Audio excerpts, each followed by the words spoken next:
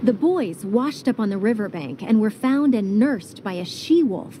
You ever had wolf milk? Makes you strong. Hey, Chad here, and I'm going to bring you another HoloLens video. This time I'm going to show some more of the app called HoloTour. I was actually working on something. I was going to actually show something else, and I accidentally deleted a bunch of my junk. So, yeah, kind of a bummer for me. But that's all right. Just happened about 10 minutes ago. So now I'm scrambling because I'm trying to get a video out, blog post out every Monday.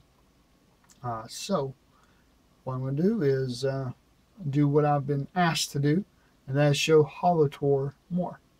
I'm going to do that because I only showed a couple minutes because I was recording on the device, and so it just got like the first 2 minutes, 3 minutes, and that was it. Hey, thanks to Chitore 2009, left a comment that said, "Show HoloTour more." Okay, show HoloTour more. 3 words. I can do it. I can do it. That's 4 words. I was actually referring to show HoloTour more as being the 3 words. But yeah, I can do it. So, watch. So, where should I begin? Well, when it comes to Rome, you quickly realize that stunning relics of the past are everywhere. Believe it or not, we're standing above the site of an ancient Roman stadium. To your left is a cool poster. Have a look. Yeah, there it is. That's a photo of this piazza taken from above. Now, I'm going to draw the footprint of the ancient stadium over it. See how the piazza still follows the same shape of the racetrack? The layers of the Eternal City go deep. Let me show you just how deep. Watch this.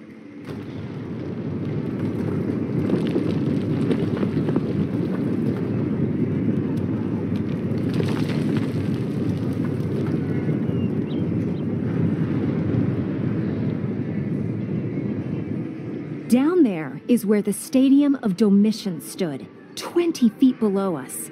At the peak of the Roman Empire, they hosted spectacular sporting events here.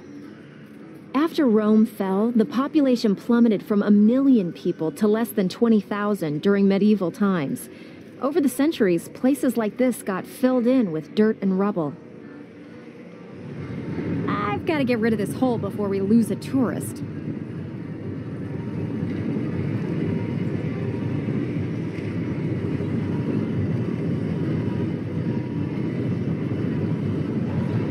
Go ahead and look around.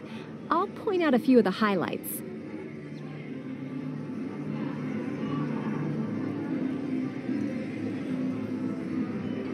There's one of the many restaurants in the piazza.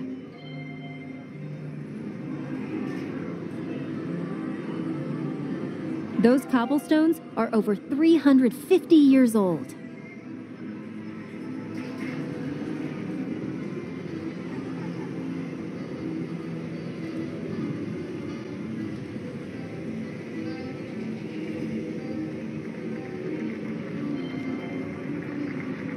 Say, show me something, and I'll show you the next interesting topic here on the Piazza Navona. That golden guy is actually a street performer. The stone for that obelisk came from Egypt, but it was carved right here in Rome for the Emperor Domitian. His name appears in the hieroglyphs that are etched into it. Welcome to the Piazza De La Rotunda, right on the footsteps of the Pantheon, a 2,000-year-old Roman temple that's now a church.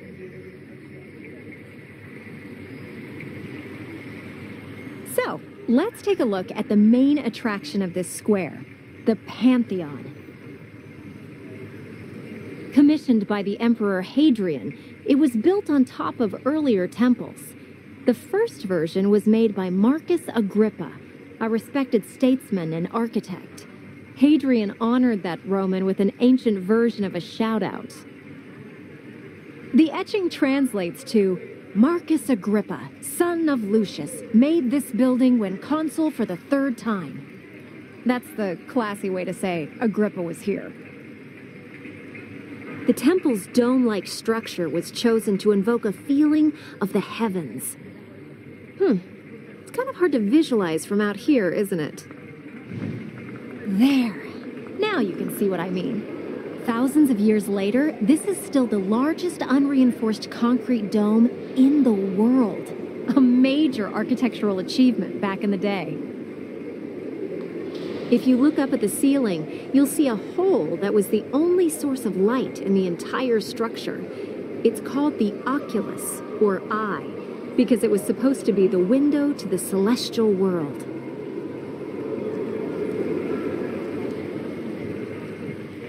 Gaze around and I'll tell you more about the piazza.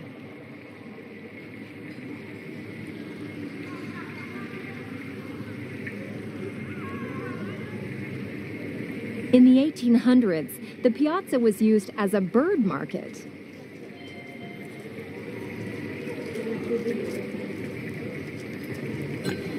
Locals and travelers alike would come here to shop for an assortment of caged birds. One could find robins, parrots, owls, and other more rare species.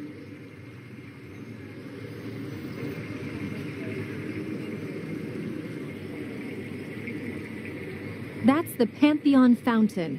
You'll find that this is a common theme in Rome. Big fountain with obelisk. This fountain has a fascinating history, and people have been tinkering with it for hundreds of years. For instance, the statues were carved just a few centuries ago, but the big marble pool was brought here from Africa back in the 1400s. Look up at this obelisk. After the Romans conquered Egypt, they started their what's yours is mine policy and began collecting obelisks. This is why the city of Rome has more obelisks than all of Egypt.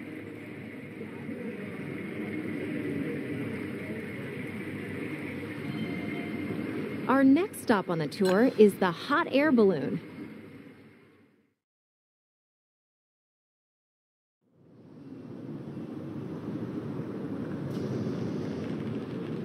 Welcome aboard World Explorer 2. It seems like people have been calling Rome the Eternal City forever. Even the ancient Romans referred to it by that name. Although the great empire fell into ruin, the city endures, and Rome's past plays a dynamic part in our modern world, like the Colosseum over there. There. That's one of the world's most iconic landmarks.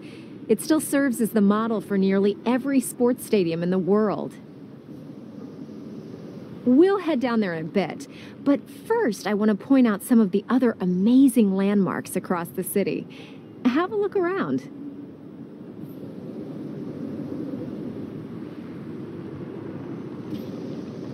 You're looking at the Palatine Hill. That's where Rome was founded. Legend says there were twin brothers named Romulus and Remus who were abandoned on the Tiber River. Look toward the river. The boys washed up on the riverbank and were found and nursed by a she-wolf. You ever had wolf milk? Makes you strong. Anyway, the boys grew up into brawling warriors and got into a huge fight. Romulus wanted to found a city on the Palatine Hill. But Remus wanted to start the city over there on the Aventine Hill. So Romulus did what any wolf milk suckled warrior would have done and killed his brother, then named the city after himself. And that is why we're floating over a city called Rome, and not Remusville. See that grassy oblong-shaped area over there? That's where an ancient racetrack called the Circus Maximus once stood. The stadium could fit 250,000 people in its stands. The sport was wildly popular and incredibly dangerous. The NASCAR of ancient Rome.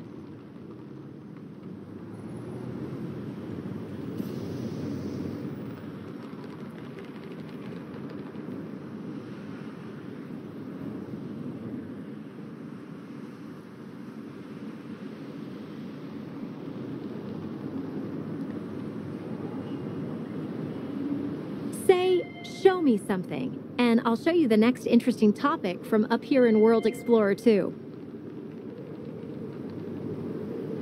There's still more to see here from World Explorer 2, but if you're ready, we'll head to the Colosseum.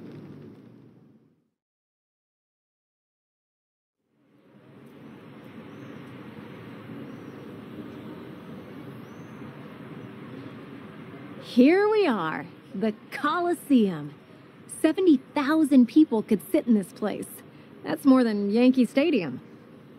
Most people know that they held bloody gladiator contests and animal fights here in the arena.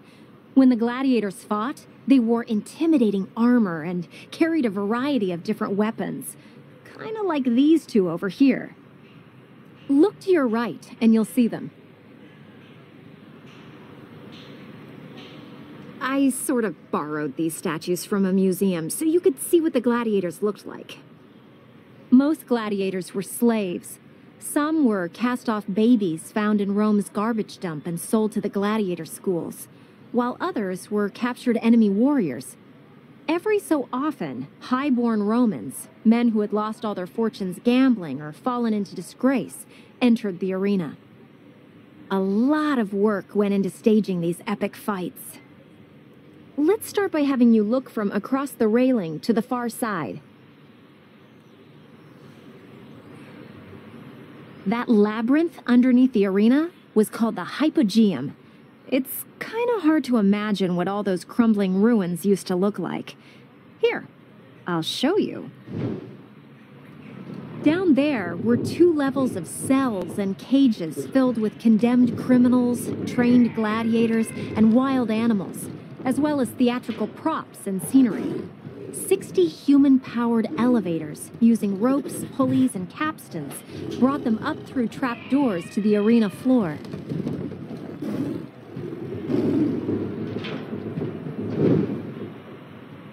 All right, well, rather than leave this spot, let's stay right here and head back in time to 101 AD. Just look at the label marked 101 AD and say, let's go.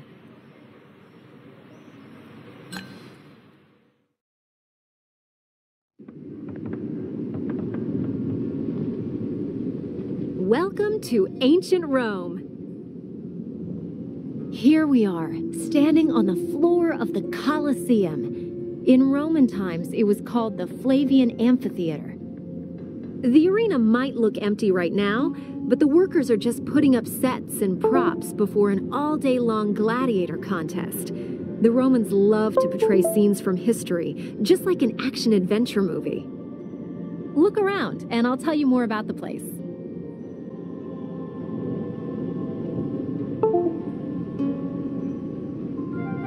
Just like nowadays, tickets are used for seating. They even have concession stands and prizes.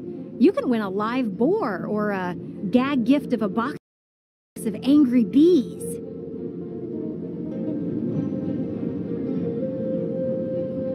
That's a trap door leading to the Hypogeum, the underground place beneath the arena that I told you about earlier. Imagine standing right here and seeing a giant lion. Okay, I hope you enjoyed that.